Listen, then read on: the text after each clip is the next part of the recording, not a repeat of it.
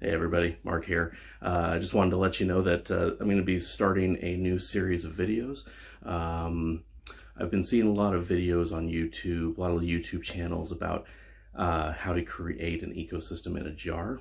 So what I've been doing is researching those. One of the biggest channels that I've been watching is Life in Jars. I'll put a link to that website, to that YouTube channel.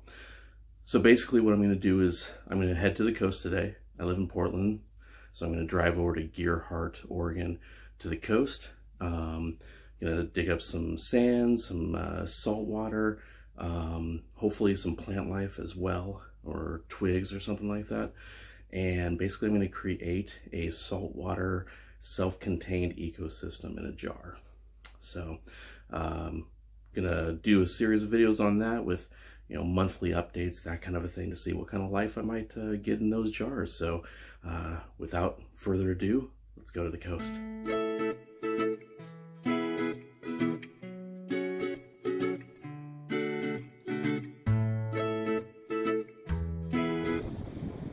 So when I got to Seaside today, we're driving through and we saw this large herd of elk that just had congregated in this soccer field, which was kind of a rare thing to see, and a lot of people had pulled over to see this, so we did the same and took this video.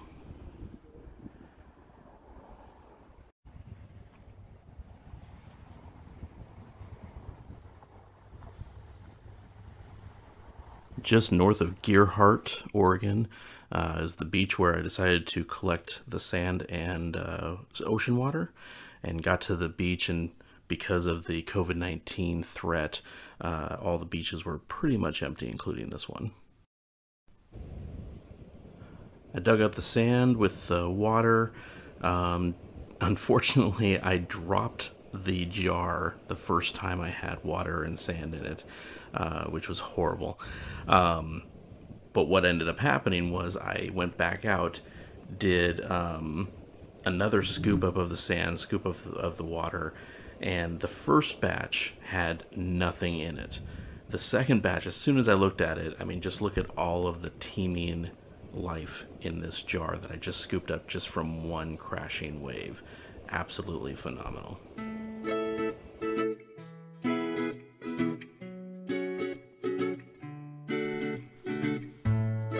Driving home and get home, put the jar on my windowsill, and this is just showing how much life is in this jar. It's considerably calmed down since I put it on the windowsill, and the water's not moving around a lot, but just look at all those crustaceans and whatnot. If anybody out there can tell me exactly what I have in the jar, that would be awesome. They didn't come off of the shells. The shells I just put there for decoration, but I did pick those up at the beach as well.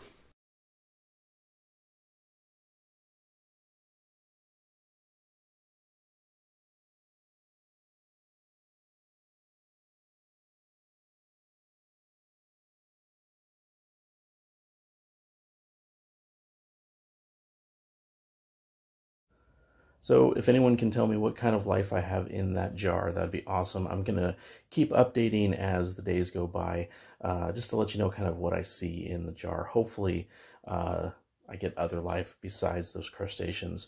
That'd be quite cool to see something that might emerge from the sand. But basically what I did is I just picked up sand, the ocean water, and then a couple clams or clam shells that were intact that I thought were kind of cool. So that way I have a little bit of aesthetic value to the jar as well. Put it on my windowsill. Doesn't get direct sunlight except for a little bit in the morning. So it shouldn't be too bad as far as what life is in there and not burning them out, so to speak. But again, I'm not a scientist. I don't know too much about this stuff. I just thought it'd be kind of neat from the videos I've watched. I do have a Patreon account. If you like what you see, definitely let me know. I'd love to show you some more stuff. I would love to do some more ecosystems, some more self-sustained ecosystems down the road. So any help that you can provide me would be amazing as well. And help as far as Patreon or just sending me some notes, that'd be awesome. Anyways, I'll see you next time. Take care.